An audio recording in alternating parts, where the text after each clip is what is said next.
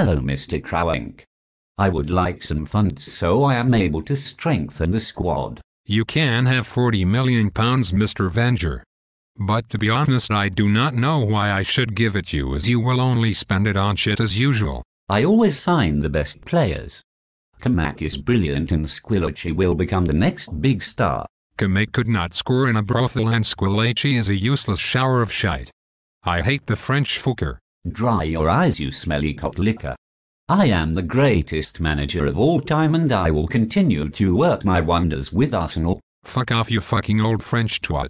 Fine. I will sign Santi Cazorla and Karis Rahim. I hope that makes you happy, you yank cunt. No.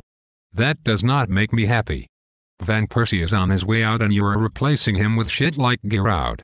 I want players like Messi and Ronaldo. I would like to sign a 4-year-old wonder kid instead. Now fuck off and leave me alone. You will be sacked if you carry on like this. Now shut your big fat French gob.